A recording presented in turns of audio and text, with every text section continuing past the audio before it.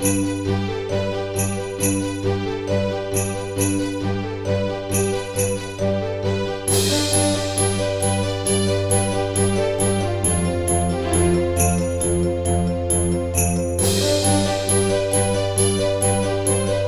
you get a natural tree, buy the freshest one you can find and make sure to keep it watered. If you get an artificial tree, it should be labeled fire resistant. Use lights that are marked UL. They've been tested to meet minimum safety standards.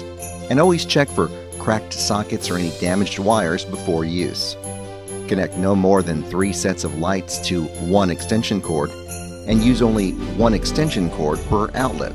Always turn off lights before going to bed or leaving the house. The lights could short out and start a fire. Never use lighted candles on or near a Christmas tree. Use non-flammable candle holders and place them where they can't be knocked over.